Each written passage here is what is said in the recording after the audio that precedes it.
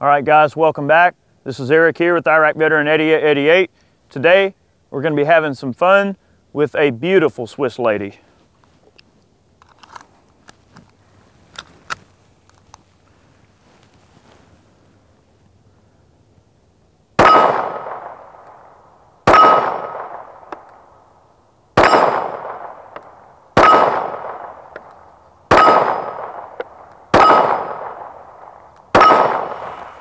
Yeah, that's what I'm talking about. All right, one more mag.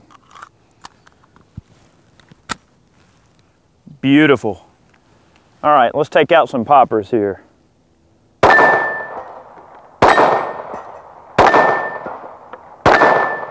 Not bad.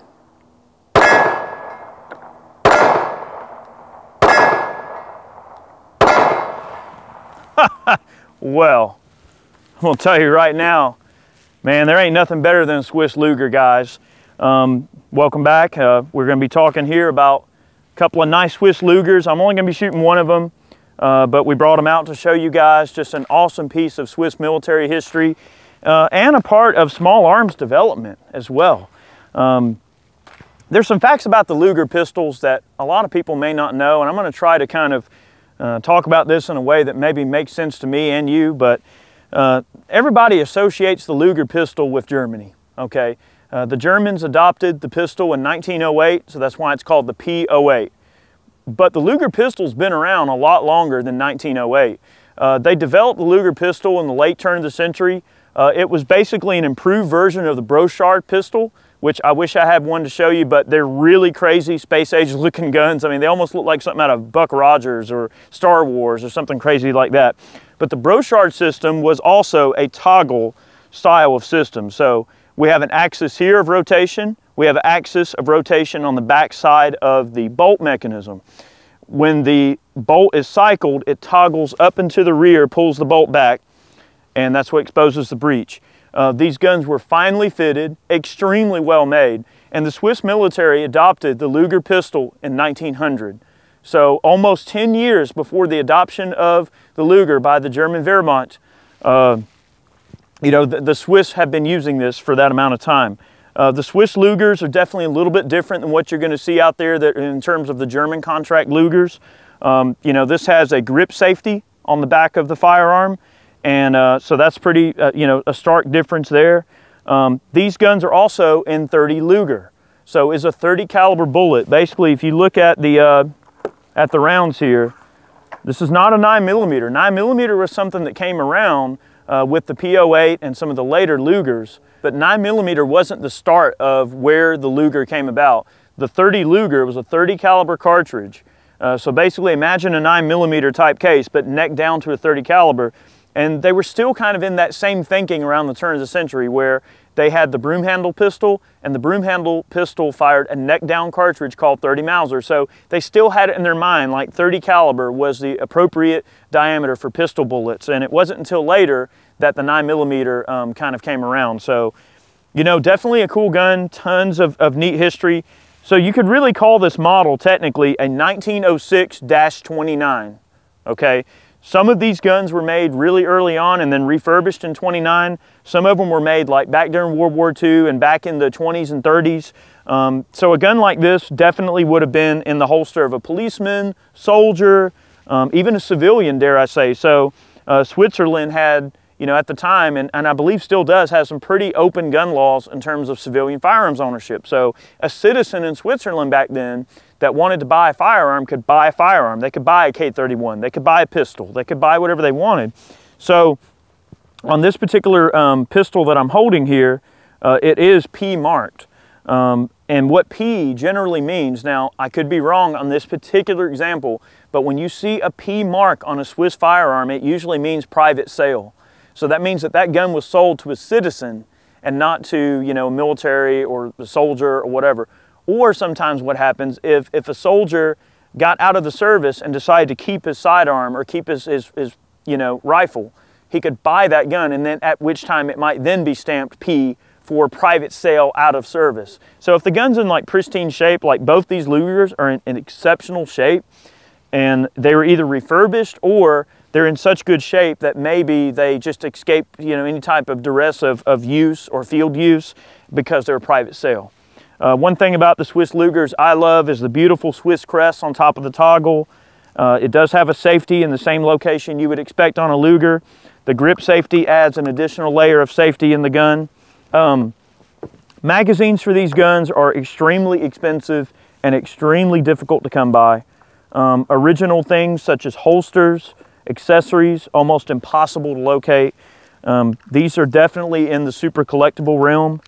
And you know, my wife is a big fan of the Luger. She loves it, Brandy does. And we were up there at Classic getting a few things from Rick, and I happened to see these over in the corner, and I inquired about them, and it turns out they were for sale, and I was able to procure both of these Lugers from Rick up there at Classic. Was nice enough to sell them to me, because these things are very, very difficult to get. And this is just an example of a wonderful piece of European craftsmanship, beautiful Swiss craftsmanship, which you just can't go wrong with. I'll never turn down an opportunity to shoot Swiss firearms. All right, we see here we got some beautiful holsters, well worn, but well used, well cared for, Swiss marked. So just the holsters alone have definitely a very interesting profile to them, just beautiful. You can't mistaken a Swiss Luger holster or a Luger holster in general.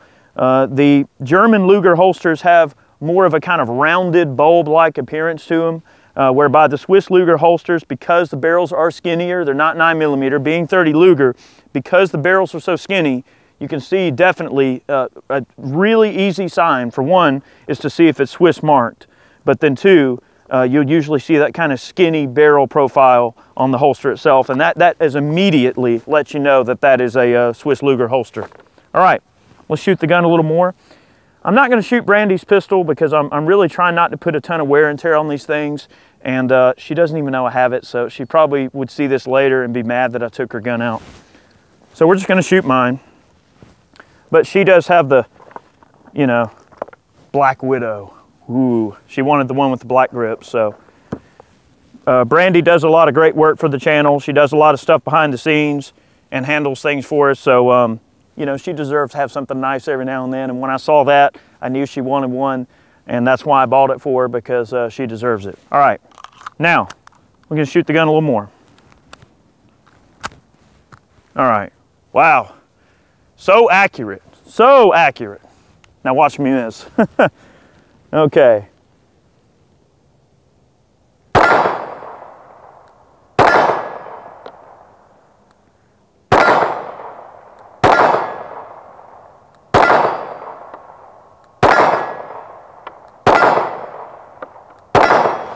Guys, I'm here to tell you right now, this is probably one of the best handguns I've ever shot in terms of accuracy, and man, just how well she points. I mean, look at those groups.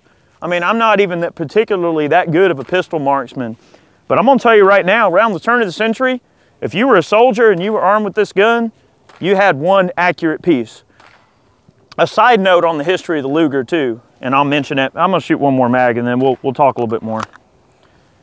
Man, what a just gorgeous gun. You've got a loaded chamber indicator, so when the toggle is in battery, it lets you know that there's a round in the chamber. Very, very cool. Tell you what, let's take out a few sodas.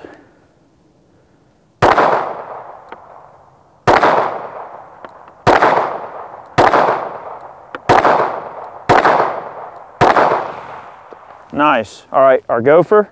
Tell you what, headshot on the gopher. Right over the top of his head. That's all right. One interesting footnote in the history of the Luger, I'm just going to load mags as I talk here, is the fact that you look at the Walther P38 service pistol, and Lugers, as you can see here, are wonderful, wonderful quality. But the issue with Lugers when it came to wartime duress and production was that they were just too complicated to make. So, you know, when the P38 was adopted by the Wehrmacht, it was adopted in order to ease production constraints of the Luger. The Luger was a more complicated pistol. It required more skill to fit the components. It required more expense and time to make. So they needed a mass-produced pistol that they could offer their soldiers, that they could put out for a lower cost and to increase the quantity of pistols that they were out there in military service use. You know, the Luger is a fine weapon. It was also a very prized collectible in terms of being captured in warfare. A lot of GIs over in World War II coveted the Luger for its accuracy, and here I am not paying attention, I'm not loading the mag right. They coveted the Luger for its accuracy and for its status symbol, because a soldier that was issued a Luger back then was usually a, you know, some type of an officer, or I don't know, I think they issued most of the P-38s to NCOs and things like that. But generally, if you were issued a Luger, you were somebody important. So the Luger became a status symbol in the war. If a soldier captured a Luger, that was his way of saying, look, I took down an officer, or it was just a status symbol type of thing. And very much so. They're finely fitted pistols. They're wonderfully accurate. They're super well made, especially the Swiss Lugers. And you know, I've shot Swiss Lugers, I've shot German Lugers, and I've even shot some of the, you know, other like oddball Lugers. Like I've handled a few out there from, you know, various places. And I'll tell you what, the Swiss Lugers are definitely the king of the hill when it comes to high quality. And man, just look at that accuracy. So, all right, a couple of more mags. I think you guys get the idea. It's just a wonderful system. I mean, that Luger, when on the final round, when the follower pushes up, it locks that toggle to the rear. So that's a very distinct feature. Every time the firearm fires, that toggle is going up into the rear like that, which is really, really cool. Just such a distinctive shape of gun. In a way, almost like frighteningly modern in a way. It's so vintage and so cool that it's almost, and it's so retro that it almost is modern again. Because there's just such the detail and just craftsmanship that goes into making these firearms and what went into making them, you just don't see in today's world. And that's why they're such a collectible piece for that reason, because this is just craftsmanship and quality that you don't get in modern guns anymore, sadly. So anyway, but that's why we can own them, you know, so we give them a home and we give them a place to be respected and cared for. And to me, that's why I have a lot of these old guns, is because they're just so dang cool. And they just go back to a time in history where, you know, men and women were armed with the best firearms. You know, that the government wanted to give them the best tools of the trade that they possibly could. And man, just what an accurate pistol. All right, a couple of more shots and then we're going to move on here.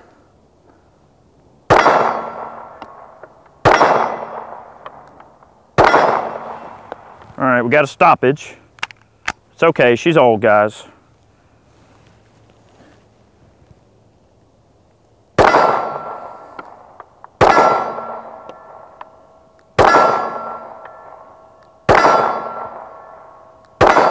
I mean, I don't care who you are or how good of a pistol shot you are. You cannot say anything more cool than get behind a 100-plus-year-old gun and shooting groups like that. Name one gun that's over 100 years old that's a handgun that shoots like that. Just name one. You can't.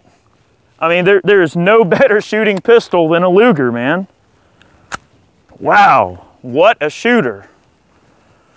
All right, one more group and then I think you guys get the point. These things are killer.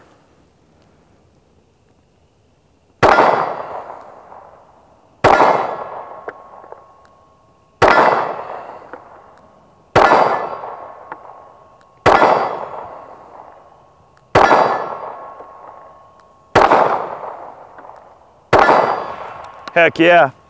All right. Chad, you want to shoot this thing? Yeah, I'll shoot. All right. I'm going to turn it over to Chad and let him take a few rounds through the Swiss Luger here. But guys, I hope you understand how much we respect and revere historical firearms. They're very, very important because there's so many things in the design aspects of guns that you can just see in the engineering of these firearms. And the men and women that work to produce these guns are no longer here. They're gone.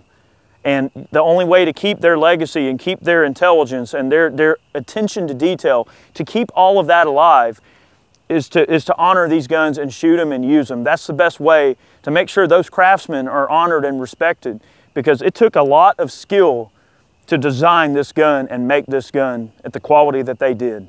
I mean, it took some real craftsmanship, some real dedication to make these guns. And that's something I think that a lot of people fail to recognize. I mean, it's cool to get out there and shoot black rifles and shoot, you know, modern guns. I love modern guns just as much as the next guy. But you have to appreciate the classics. And guys, what a shooter. Man, that's just so cool. So I'm gonna turn it over to Chad. He's gonna wanna shoot this thing. That's awesome. Yeah, I was just gonna let Eric just do this video by himself because he didn't want to put a lot of wear and tear on these things, but since he asked, I'll shoot his gun.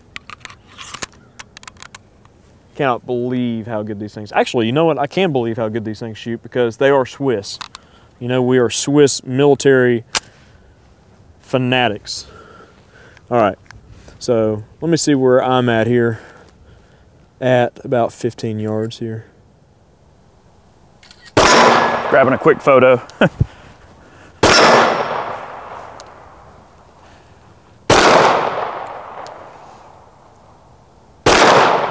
All right, so it's hitting like 3 inches high for me.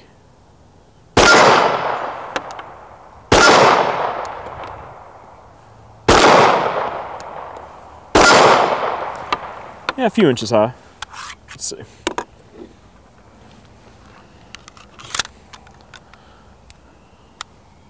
Been feeling just a little bit under the weather, guys, so forgive me if I'm a little sluggish here.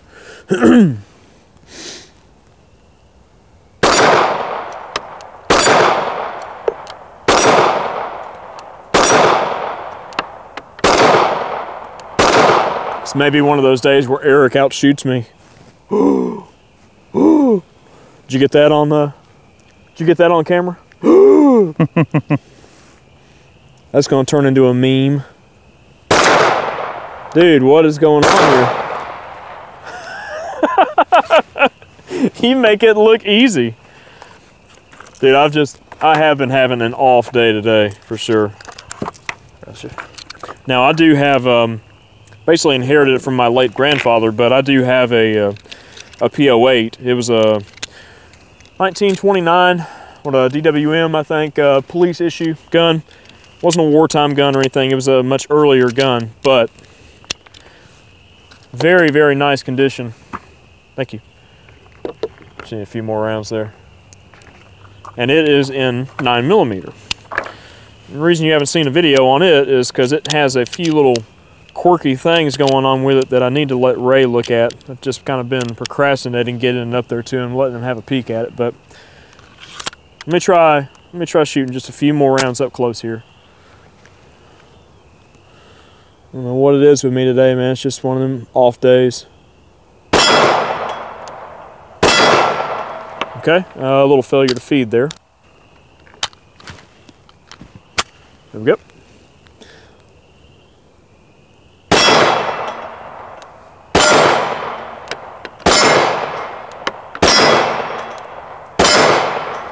That's a little more like it. All right.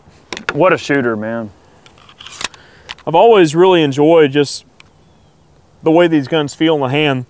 That really steep grip angle there. Or, well, I guess shallow. This would be a shallow grip angle. It just fits in the hand real well. And just the toggle action, the weight of the gun. I mean, this thing does not move under recoil. I mean, it's just so smooth. All right, I'm gonna take a few longer range shots here. Let's take out our popper. Good shot. Our 6-inch popper back there. 35 yards.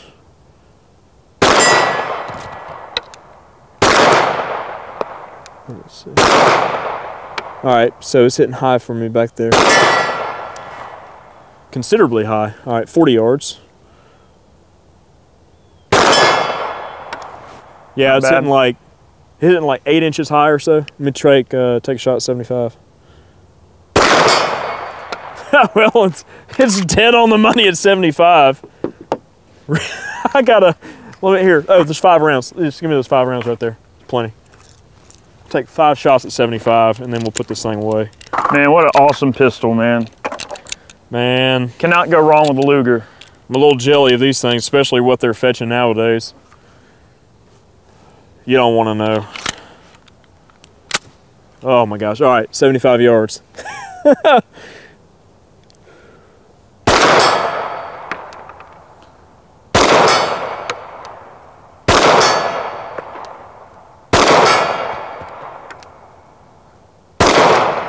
And we've got Bessie back there on the range.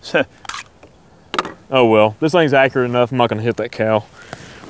Guys, what an awesome, awesome piece of Swiss Militaria. I mean, it's gorgeous. I mean, there's nothing else to say. I mean, just a gorgeous gun. I mean, just beautifully crafted, beautifully finished. Such a high quality piece. Not even funny. Like I said, insanely jelly of both of these. Beautiful guns. If you ever come across something like this and it's the right price, you'd be a fool not to snatch it up if you're a military surplus collector, for sure. But Eric did a much better job than me today. Like I said, I'm a little bit under the weather, just not quite feeling it. We have we have those days every now and again at the range, just can't quite get behind the guns that we're trying to demo for you guys. But that's why we do a lot of the two-shooter thing, you know. So sometimes I have off days, sometimes Eric has off days. But anyways, guys, hope you enjoyed the video today. And like I said, Eric did a much better job showing this thing off than I did. But stay tuned, we got a lot more military surplus on the way, so stay tuned and take care.